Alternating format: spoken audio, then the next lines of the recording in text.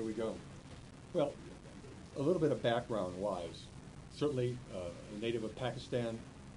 Why did you decide to become a doctor at first and then become a surgeon? My father is a physiotherapist.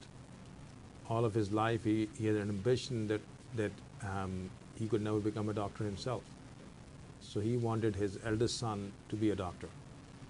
And so he worked very hard, 3 shifts in his life, to provide for his son to become a doctor. My father actually wanted me to become a cardiologist when I became a doctor. But I had a liking for surgery because I could help a lot more people. And one of the things that I used to do when I was in Pakistan was I saw these people with polio. They were on the streets begging. And I really wanted to help them. And that's what inspired me to become an orthopedic surgeon. I actually would pick these people up from the street and say, let me take you to the hospital. Let me see if I can do something for you so you can actually not beg. You can become useful citizens of a society. And that's what inspired me to become an orthopedic surgeon. What attributes do you think you possess that makes you an expert physician and an excellent surgeon? If you look at just my training, I'm board certified in orthopedic surgery. I have a fellowship training in adult spine surgery from the University of Louisville. I have a fellowship training in pediatric orthopedics from the Cincinnati Children's Hospital for 1 year. I have a fellowship training in pediatric spinal problems, spinal deformities from the Texas Scottish Rite Hospital in Dallas, Texas. I have a fellowship training in infantile spinal deformity for 6 months from the Royal National Orthopedic Hospital in London. And I have a fellowship in 6 months in tumors, in oncology, for 6 months from University of Florida in Gainesville. If you just look at the mere volume of the training, I am more trained in a dedicated way than probably anybody, not even in this area, but if you look at nationally, I'm one of the few people who has such formal training, who has received such formal training in almost every aspect of spine, from infantile spine all the way to adult spine. How would you rate yourself as a surgeon? If you played the school situation, how would you grade yourself as a surgeon, do you think? Well, let's put it this way. I take on the most complex cases that no one else will take. So if that tells you how my patients and I rate myself a surgeon, is that I will take on cases that no one else will take. You consider yourself a good surgeon? I would hope so. If that's the case, what is prompting these civil actions and this criminal complaint in your view, in your mind? So if you look at just the historical data, before a plaintiff's attorney came on the news and riled up what we feel are very unjust racist remarks, and I'm not going to go into those. If you look at the history prior to that, we had I've been in this city since 1997. And if you look at till February of last year, look at how many lawsuits were there. They were negligible. And then this person comes on TV and literally defames, stirs up an entirely unnecessary, divisive racial war, calls me every single slur, and then starts the whole piling effect. And unfortunately tells people here is some gold mine from which that he would like to share. We all know the caliber of that person who is doing that and the source from which he is doing that. And I'm not going in the business of mudslinging, so I'm going to stop right here. And so, but I can tell you this: we have never paid a single penny on a claim, and don't intend to pay one on a claim ever. We find these lawsuit civil actions frivolous, filed by an irresponsible person, even without filing affidavit of merits on these cases. and we find them this action reprehensible, and we will fight them. Let me address the criminal complaint very specifically, which you've seen, your attorneys both have seen. The criminal complaint and many of the civil lawsuits suggest you performed unnecessary surgeries. How do you respond to that? First of all, I'll categorically deny that we have ever performed unnecessary surgery, number one. Number two, the 5 cases that the federal complaint has cited are in a very complex surgery in a very rare genetic disorder called Ehlers-Danlos syndrome. And there's a very few people in this country that actually know about this disorder, and there are just 3 centers across this nation that deal with this. So my answer to your question, it is a difference of opinion between people who know about this disorder and the vast majority of people who don't know. So I understand if someone says that this is unnecessary. I'm happy to sit down in an academic discussion and show them where we derive our data and where we feel necessary. And all you have to do, and I hope you will, is talk to our patients who had the similar surgery that the feds have complained, and listen to the patients themselves. And they will tell you whether they benefited from the surgery or not. So you're saying basically, if I hear you correctly, that you believe that the surgeries that were done in any and all cases were appropriate and necessary? Correct. The criminal complaint and many of the civil lawsuits suggest you engaged in Medicare fraud. How do you respond to that? Absolutely not. Absolutely categorically not. We have, and there is absolutely no evidence whatsoever on our side that we feel that we have engaged in any such behavior. There are rumblings of people who worked at Westchester Hospital saying that there was billing done under your name when somebody else did surgeries. How do you respond to that? Absolutely. Well, we're not going to respond to what other people have said. If you can produce those statements and we can look at them, we'll respond to that. But other people's speculations, no. The doctor is here to address whatever he's done. The criminal complaint. Are you guilty of the charges in this criminal complaint, yes or no? And if not, why not? Absolutely not. We are not criminal. We are not guilty of any of these complaints, number one. And the reason why is, as I said before, these are academic discussions about a difference of opinion between experts, not only experts, super experts. And if anybody in the orthopedic or neurosurgical world who knows more about EDS than I or some of the other people who deal with EDS do, then I'm willing to sit across the table from these people and have an intellectual discussion. If that is the basis, if that is considered as the basis of unnecessary surgery, then I'm willing to sit down in any forum and discuss it with anybody who is alleging that. The government claims a scheme to defraud, or the exact words from the complaint, deriving significant profits by convincing patients to undergo medically unnecessary spinal surgery and by billing for those fraudulent surgeries. Exact words from the criminal complaint. Your response to that, sir? Again, we completely deny it, and absolutely deny it. The government alleges in some cases this scheme to defraud resulted in serious bodily injury. How do you respond to that part of the complaint? That is factually as incorrect as it gets. And I can just tell you, and you will have the opportunity after this to talk to our patients who had the similar surgery that has been done. And you can talk to them. And there has not a single, so when we deal with spine surgery, especially in the area that the federal government is alleging, which is the upper cervical spine right below the skull.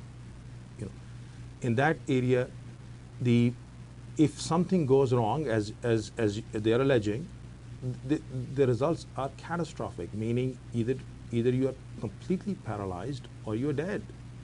I can just assure you and tell you, not a single one of our patients has either one of those problems.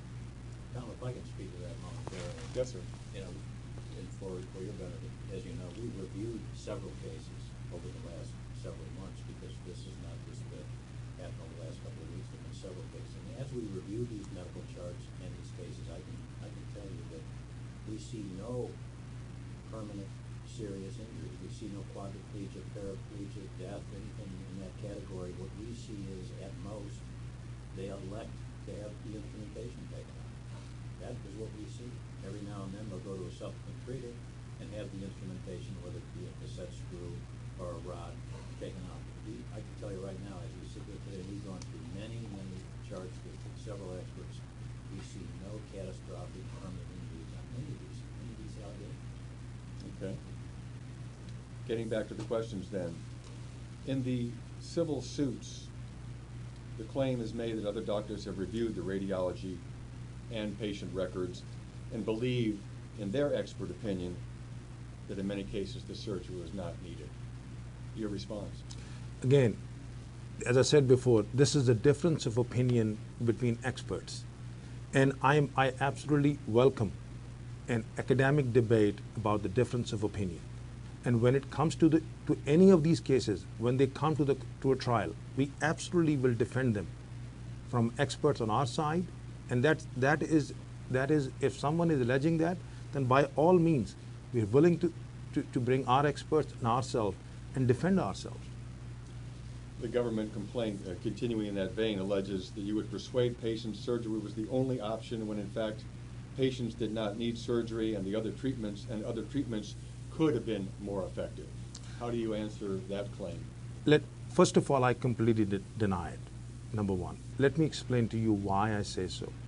The vast majority, if anyone who has ever been to my waiting room will realize that I take on the most complex cases that no one else would touch. And I tell you why.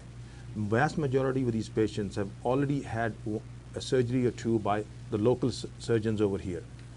Then these people then subsequently are sent to pain management physicians where they receive countless epidural injections and radio frequencies and spinal cord stimulator trials and everything.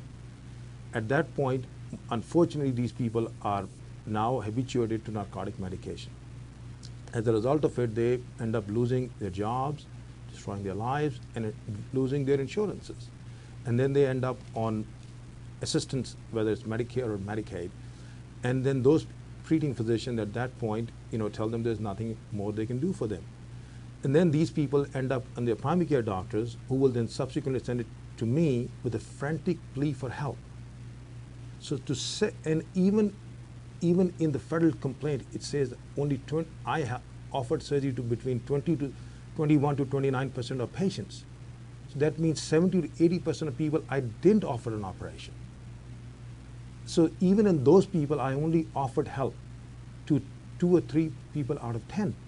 So, and those were the people that I felt that could be helped. Now, these people completely understood going in that I couldn't take away every single pain of theirs. I was addressing one specific issue and telling them very clearly, is that good enough for you? And they said, yes, doc, anything is better than that. The pain that I'm in. So no one told them that you're going to be completely normal. No back surgery ever makes you normal. It makes you functional. And that was our goal. So anyone who says that I persuaded people is completely wrong. Going back to the government complaint, telling a patient medical situation was urgent, the surgery was needed right away, and the patient was at risk of grave injuries without that surgery. Again, the words right from the criminal complaint that you've seen. Okay. Again, completely factually untrue. Just to give you an idea, I mean, we have patients, we very, very, very rarely has ever signed up people, that say, oh, you're here in the office today, you need an operation tomorrow. I mean, absolutely not. Going back to the government complaint, alleging many of the people you treated for back and neck pain were left in a worse position due to the unnecessary surgeries. Again, wording directly from the criminal complaint that you've seen. Again, factually untrue. And if you just look at our patient volumes and our patients, the vast, vast majority of our patients are extremely grateful and extremely happy. And the evidence to that is about 65% of our patients, my new patients, come from my other patients. So if you tell me my patients were that unhappy, they are sending their family members and their friends to go see the doctor. Over 65% of my patients come from my other patients. If you had anything to say to the patients who claim that they're worse off now than they were before the surgeries, how would you respond to them? What would you tell them? First of all, I tell them that I have all the sympathy in the world for them. I still love them the way I loved them when they were my patients. Okay? I'm deeply saddened that they have been misled by a very unprofessional conduct of a plaintiff's attorney. And I have taken care of them all of this time. And I've done my best to help them to the best of my abilities. You've been ordered, as part of the bond, you've been ordered to write a letter to patients that have upcoming appointments, telling them about the criminal complaint. What's been the response to those patients? What's been the impact of all this activity on your business? Our patients who believe in me have stood by me, and they have made it a cause for themselves. As you have heard, several of my patients on TV before who have called themselves as a witch hunt, and a lot of my patients, and you will interview some afterwards, who wanted to come and have their voices heard. And I am absolutely humbled, and I will remain indebted with the gratitude to my patients who literally have come every single day, call me every single day to show support, and they made it a cause for themselves to fight on my behalf, on the doctor they believe in. And I want to tell them that their love and their compassion has given me the strength today to endure all of this and still sit in front and stand upright and tall. How do you go about averaging a normal day in this kind of environment right now? You know, Tom, it's not about me. I have two young kids.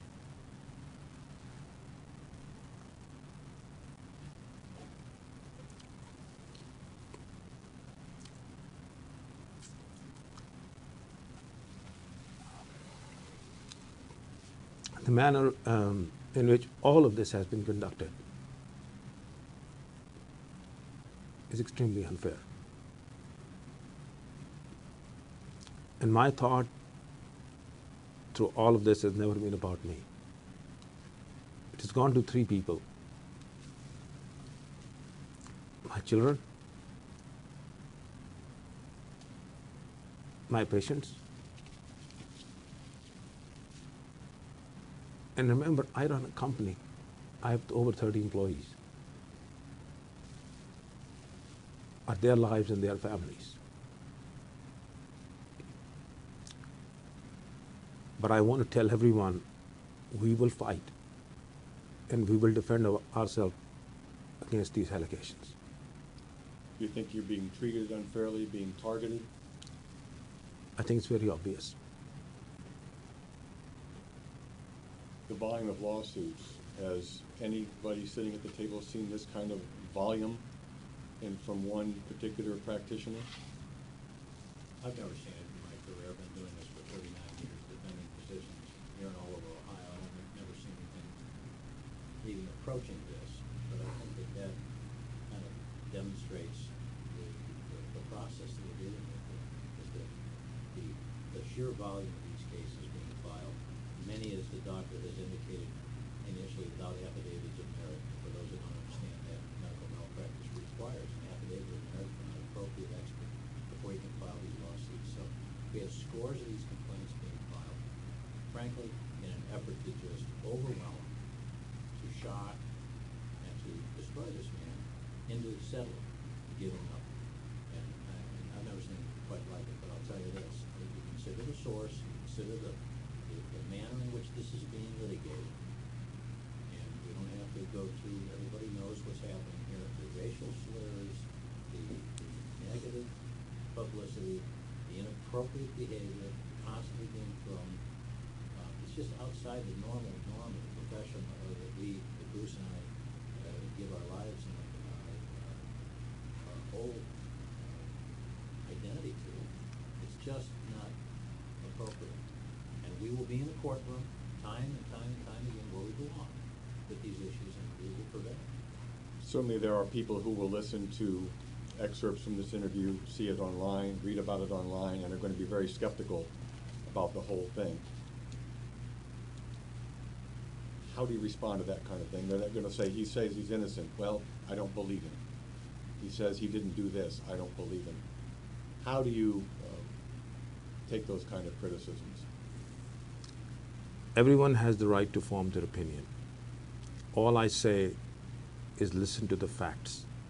Let the facts speak for themselves.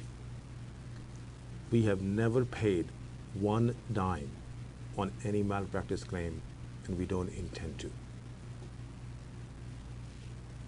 Any comments at all about the 150 lawsuits? Anything else you'd like to say about this whole aura of the piling on, as you called it? As I said it to you in my answer ago, look at what happened. I've been in this city from 1997 till February of this year. Look at the lawsuit, and look when an irresponsible attorney used very provocative racial language to stir this. And look at the piling effect after this. And as I said it before, a lot of these lawsuits have been filed even without an affidavit of merit. So the facts have not even been seen. No one, so he's filing lawsuits without even having them reviewed. You've been at a number of hospitals in the area, either have left them or privileges revoked. Those are my words from what I understand. Why has this happened? Why has this occurred? Well, let me stop you. Okay. No, it's okay. I want to address this for you. Number one, his privileges have never been revoked. Never have.